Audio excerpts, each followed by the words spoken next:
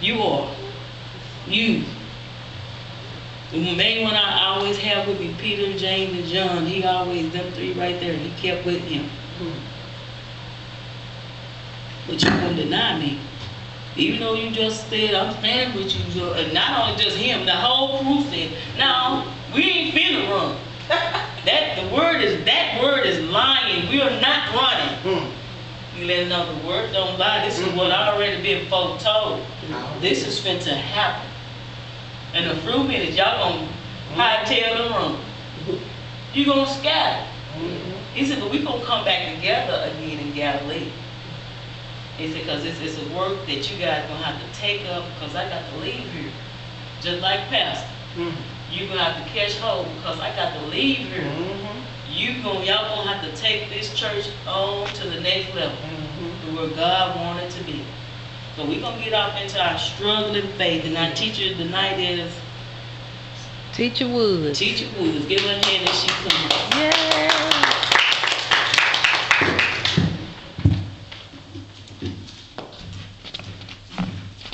Give a praise and honor to God, my Lord and Savior Jesus Christ, to Pastor Blanks and everyone else in the house of the Lord. I just pray that God speak through me, that I interpret his word correctly, and share it with y'all. We were starting at Mark 14:26. So I guess first, let me just ask, well, why do you think people struggle with their faith? Why do you think people struggle with their faith? Don't have confidence. They lack confidence? Lack confidence, the worldly thinking sets in. Yeah, we usually allow fear to set in. Be it fear of failure, fear of the unknown, Right. fear of persecution, fear of death. It's human nature to self-preserve. So, like when, like with Mother Edwards, that snakes bite, you have a natural fear of snakes. Nobody has to tell you to fear a snake. There's certain things that you have an innate, because you are protecting your man. You're protecting this person. So, things that we feel are going to harm us, especially to the point of death, it might cause us to react in a different way when we're not prepared for it, when it catches us off guard. And then, therefore, you might struggle. You know what God's word is, you know what you believe, but then when you're faced with it, your faith might alter a little bit. Okay, so Mark 14:26 reads, and when they had sung a hymn, they went out into the Mount of Olives. So after they had been in the upper room and they had, broken the bread and everything, they had gone and they were leaving, and they actually sang psalms. And they would sing them in such a way to where, the lead would sing and the rest would reply. And you just continue singing that way. And they had a group of psalms that they usually sang when they went out. And Jesus said unto them, all ye shall be offended because of me this night. So see, he's trying to let them know, I'm just, we just talking like we always do. And he's sharing with you, all of y'all are going to be offended about what's going to happen tonight. Oh, really? He says, for it is written. He quotes the text. It is written. He quotes text. For it is written, I will smite the shepherd, and the sheep shall be scattered. Because that's just like what they did with Martin Luther King Jr. They felt he was getting too much power. He's got too many of these colors riled up. He can make them do things. You see what I'm saying? Right. We get rid of him, the rest will scatter. And that's how you can take down a movement. You get the head, the rest will scatter. But after that, I am risen, and I will go before you into Galilee. But Peter said unto him, although all shall be offended, yet will not I. Not me. See, he had good intentions. Peter had good intentions. No, I'm your boy. I'm with you. Yeah. I got you. I ain't going nowhere. Yeah. He really meant that. Yeah. But people have told us, never say never. Never say never. Yeah. And why do they tell you that?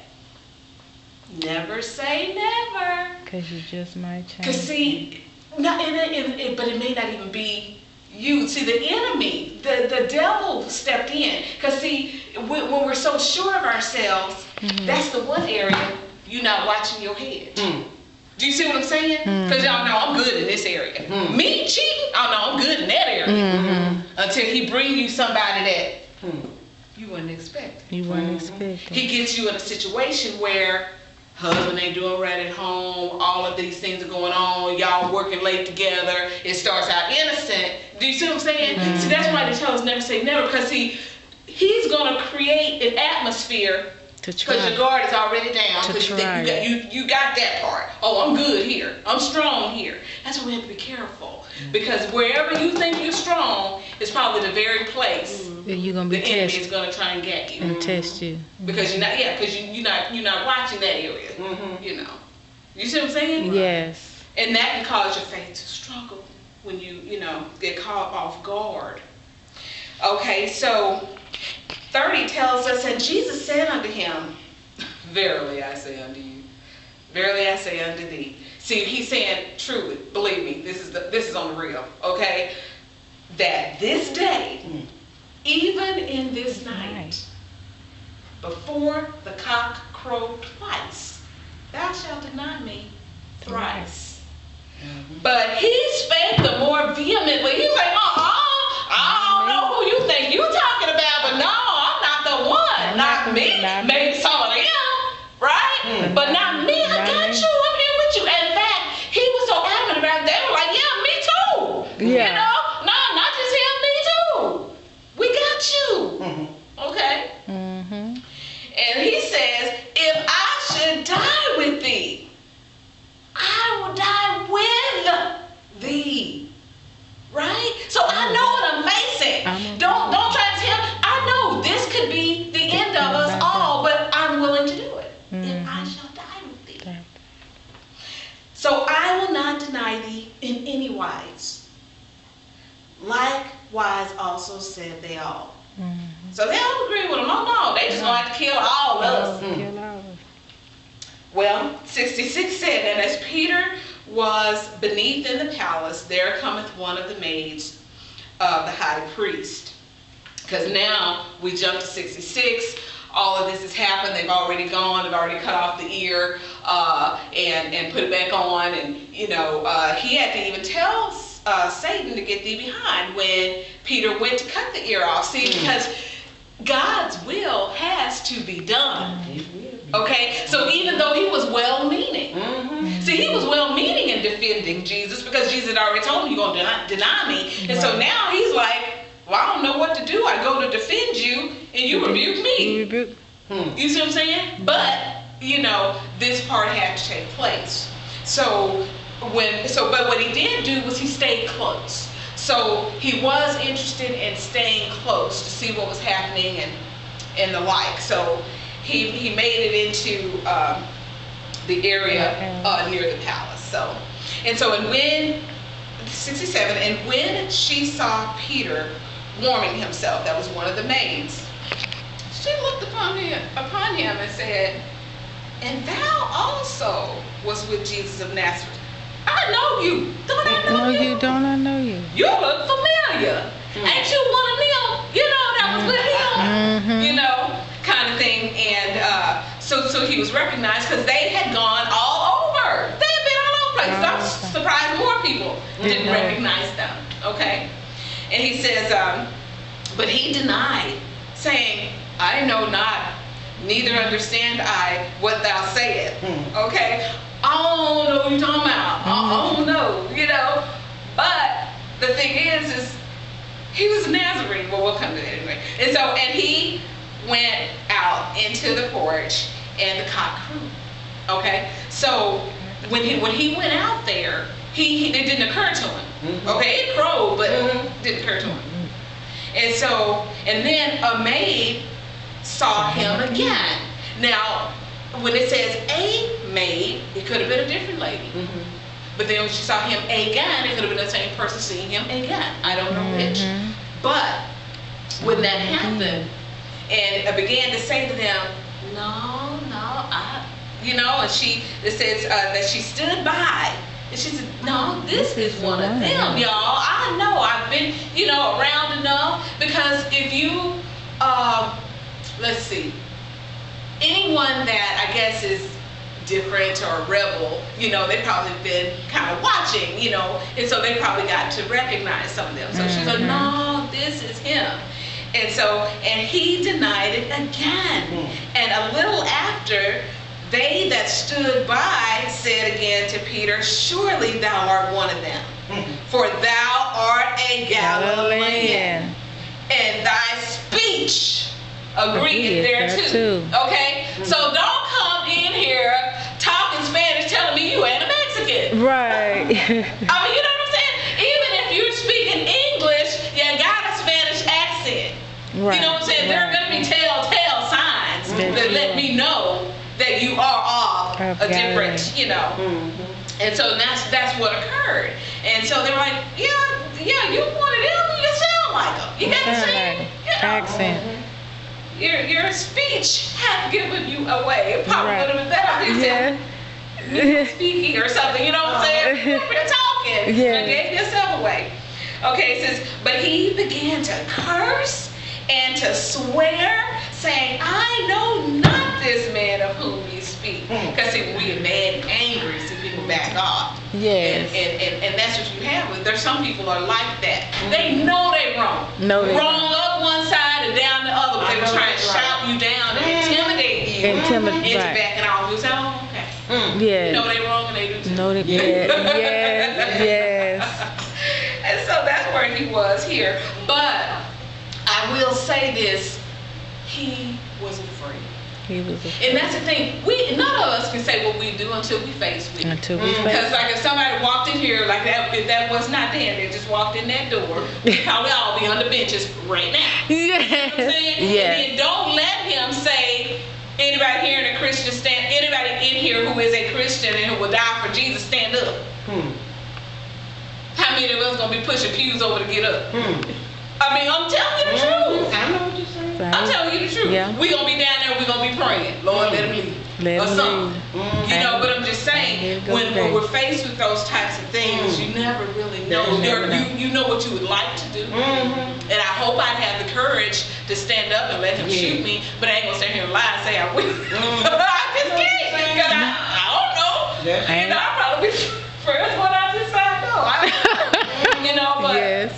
You know, we would like to think that we would do that. And in fact, some people are starting to role play because the students I was talking about at the school, they were talking about how the young boys, they get into so much trouble because they don't know how to address authority. They don't know how to handle themselves in certain situations. So they start role playing with them.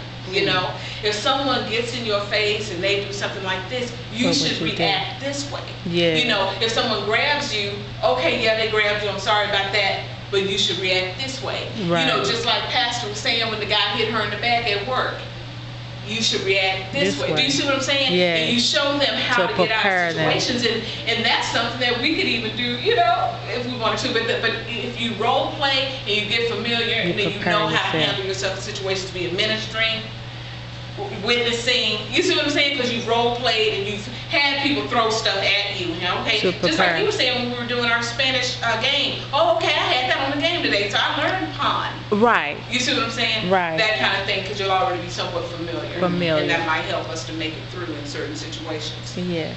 Okay, and so 72 says, and the second time the cock crew, boom, it's like he woke up. A dog. You know what I'm saying? And Peter called to mind the word that Jesus said unto him. And before the cock crowed twice, thou shalt deny me thrice. And when he thought thereon, he wept. He wept. He was like, oh my God. Now, he didn't just let a tear fall down like they did with Don't Mess with Texas. He cried like, oh my God, I did exactly what he told me I was going to do. And he was so broken from that because this was his friend. This was somebody he had just said, I would die. I would die for you. And now he act like he don't even know him. Yes.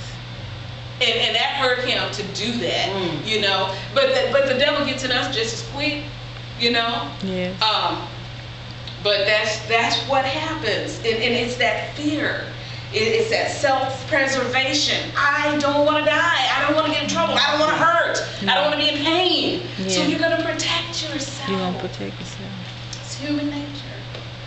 So, you just don't know how you're going to react. But what I would love to be able to do is to do like the war room lady. Remember the war room lady when they were in the parking garage and the guy came out with a knife? Oh yes. And she prayed him down. Prayed him down. You know, I would like to have the strength to do that. But that's not something I practice. You know, it might be something I can practice because it's not the first thing that comes to mind. In fact, I just got to where I start to call on the Lord more often. Because when I'm wrong, and I know I'm wrong, I don't pray. But you should pray even when you know you're wrong. Because God said He can deliver you even from your own destruction. Like when I was speaking. Just like you, yeah. Because I had a situation, and we'll use that as an example. Yeah. My speeding, it was some years ago. It was I think I was going here. But I got pulled over for speeding, right? And y'all, I'm telling you, I must have took that hill like Danica Patrick. I mean, I must have came over here like whoop whoop. It came right up behind me. And I was like, oh man. And so the devil creeped in because the first time he asked me, ma'am, do you know how fast you're going?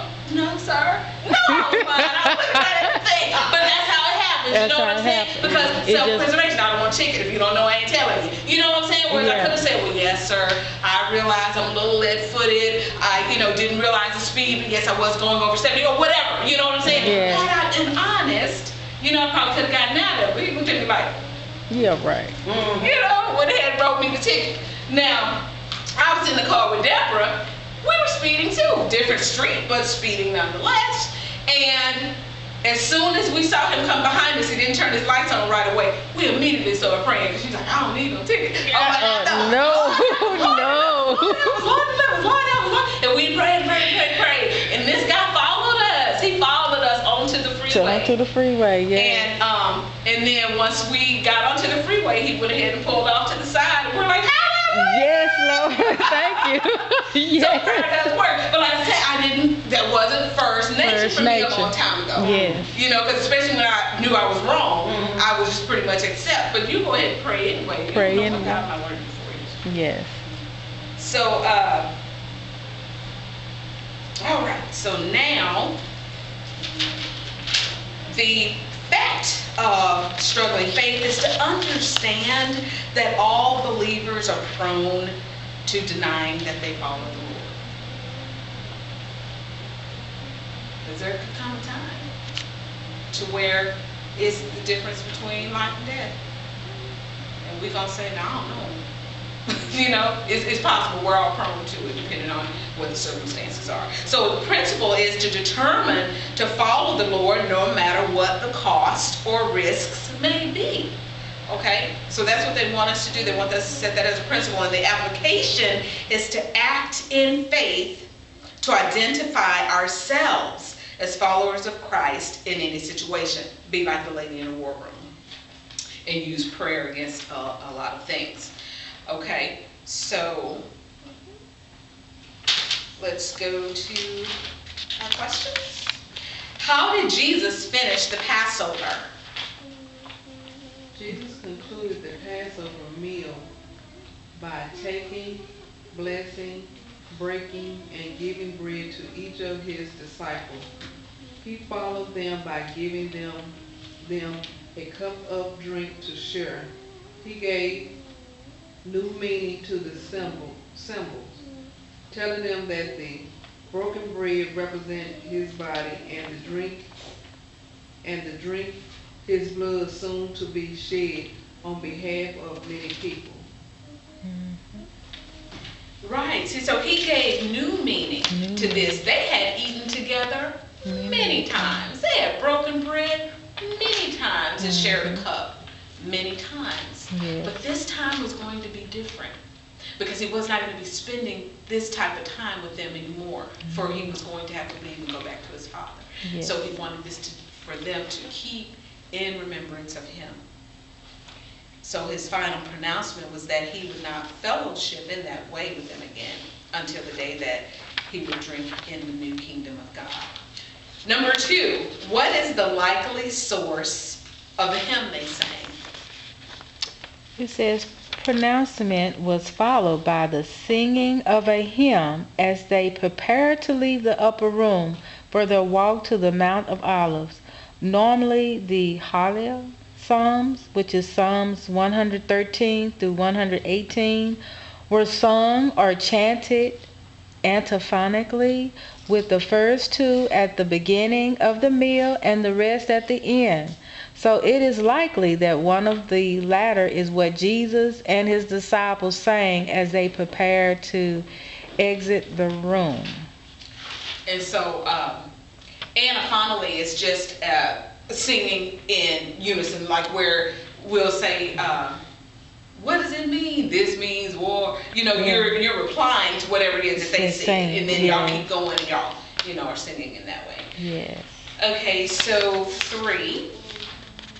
What did Jesus say to the disciples? What did Jesus say the disciples would do that night, and what scripture did he quote? As they walked, Jesus made another pronouncement. All ye shall be offended because of me this night, for it is written, I will smite the shepherd, and the sheep shall be scattered. But after that, I am risen. I will go before you in Galilee.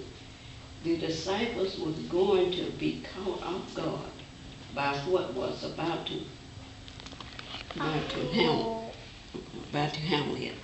As a result, they would run from the situation instead of standing up to it. A fairly common practice for many of us in running, however, they would be fulfilling the prophecy of Zechariah 13 and 7, referring to the shepherd being struck and the sheep being scattered. Yes. And that makes me wonder sometimes what is expected of us, because like when they were trying to cast the demons out, he had called them, like that generation that he was tired of, where they had little faith or whatever and stuff. So kind of wonder what generation are we? What are we gonna do? But he doesn't want us to not be caught off guard. So I guess we just have to prepare ourselves in such a way. So number 4, what important event did he mention that the disciples did not seem to catch? It says, Jesus then referred to his resurrection, explaining that afterward he would meet them in Galilee. All these disciples were from Galilee, with Judas being the only exception. So it was a logical place for a post-resurrection reunion. They seem to have missed this point, as we can see from how the conversation continued and from the fact that an angel later had to remind them of the appointment, which is in Luke 24:6-8. So he had to remind them of his resurrection. Right, because he had been saying all of that stuff, but if you can remember, a lot of the things that Jesus said, he spoke in parables. Yeah. A lot of stuff was confusing. He's saved, my temple's going to be torn down and built up in 3 days. They thought he was talking about a building, he was talking about himself. So there were so many things that he would say that it was literal. Most of it was symbolic. A lot of it had other meanings, And so therefore, they're like, I don't know what you're talking about, And so they kind of went with that. But just like with this one though, it's not funny, but remember how in the movies a long time ago, and you would have black actors in the movie, and the black actor would always get killed off first? Yeah. I thought that was kind of odd how everybody was a Galilean, but the one that was something else is the one that got killed anyway. So, I mean, because Judas was the only one that was different. from them. All the others were Galileans. Oh, I see what you're saying. You know what I'm saying? He's the sore thumb amongst people that are the same, but Yeah. you're the only one that's different. So you're gonna get done away with first. Right, because that's how I used to be in the movie. Remember the black actor would always get killed off first. I didn't see it that way until they point out that he Yeah. was the exception, and he was the one. Yeah. So. Okay, I mean, I'm just saying. that was a good point. Okay, so number 5. How did Peter react to Jesus' warning about their abandonment of him? He addressed Peter personally. Not only was he going to be disloyal just like the others, but he would go a major step farther and openly deny him 3 times. This would occur on that day before the cock crowed twice. The word translated deny in Mark 14:30 means to disown. Peter's denial will be extremely Adamant. adamant. This was too much for Peter. That was all it was. Okay. I got number 5 is Jesus had clearly stated that God would strike the shepherd, Right. causing the sheep to be scattered.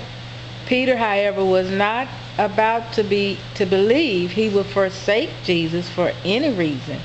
Even if the others forsook him, he would be the exception and remain loyal. Right. Because if you think about it, look at it like the church, for instance. Our church is small, but everybody in here is pretty close. But there's a few of y'all that's closer than others because you have a blood tie. Do you see what I'm saying? So Peter, James, and John went with him everywhere. I mean, they went up to the Mount of Transfiguration. I mean, everywhere. They got to go places that the others didn't get to go. So you have your church, then you have an inner circle. He was a part of Jesus' inner circle. He got to see him standing there with Moses and Elijah, right? He got to see that. A lot of people didn't see that. So he was right in there. So therefore, he was vested. He was down with him. He was sincere when he said, I will die with you. Do you see what I'm saying? But what this goes to show us is you never know what you're going to do until you're faced with it. Until you're faced with it. Especially if you're not prepared. If you haven't said, God, strip me of me. Help me to be strong in my faith. Help me to do that. You know what I'm saying? Help me to stand in a time of trial or whatever the case may be. Yes. Even unto death. So number 6, what was Jesus' response? Sister Johnson just spoke about that. Okay, right, okay. About him denying him 3 times. He pointed Right, out, so- you're going to deny me 3 times. So Jesus had to confirm to him, Yeah, you're going to do this is it. actually going to happen, and this is how I know it, because it's actually written, and God's word does not come back void. That's right. None of it is falling to the ground. And since I'm the lamb, and he says, that I'm going to be Will be smote and you smote. guys are going to scatter, that's pretty much what's going to happen. That's what's going to happen. That's right. Okay. So number 7, how did Peter reaffirm his determination to be loyal, and who agreed with him on that? This was too much for Peter.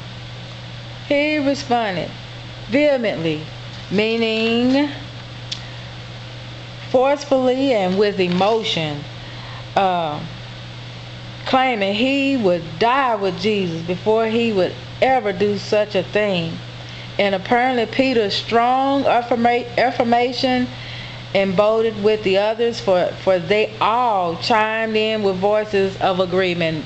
Yeah, we on the same page. We're not going to leave you either. Right. And think about it, though. If you really, really think about it, the 2 of you are sisters, okay? If she were to call you out in this church in front of all of us, say, Deborah, you going to do this. You know, You know that, right? Yeah. No, I am not. I am not.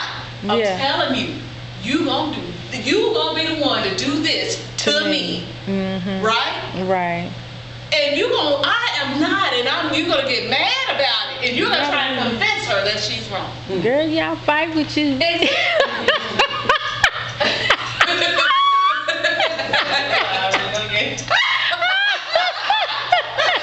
maybe a poor choice. Maybe.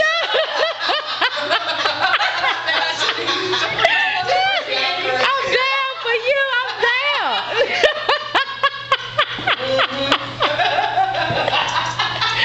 Excuse me. Okay. I'm not a fighter. Oh, God. Okay. 8.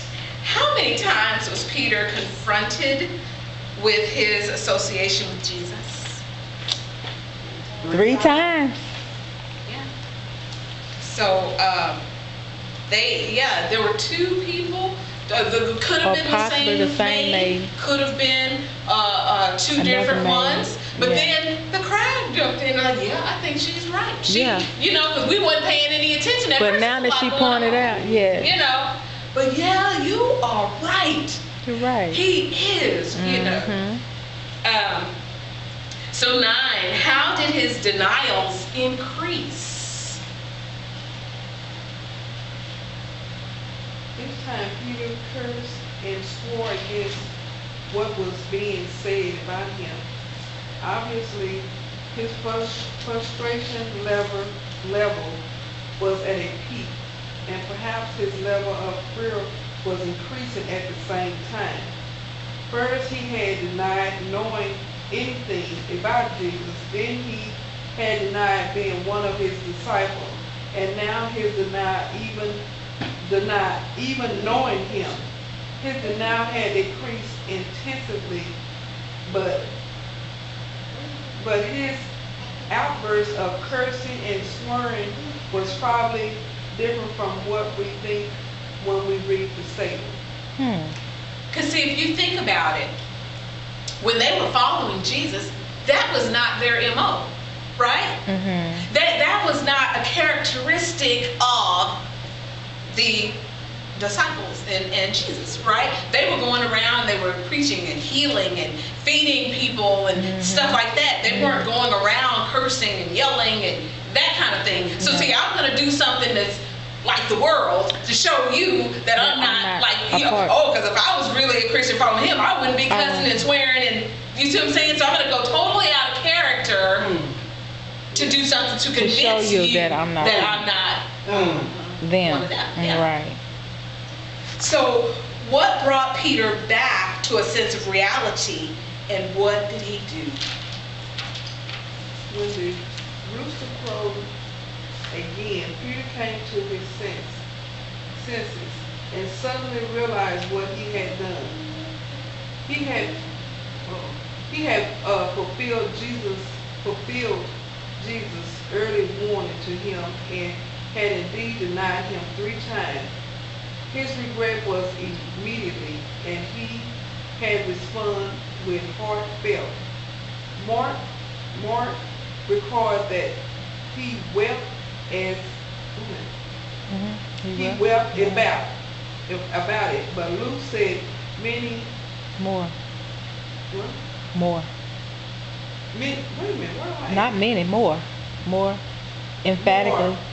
What's that? Emphatically. Emphatically that Peter went out and wept bitterly.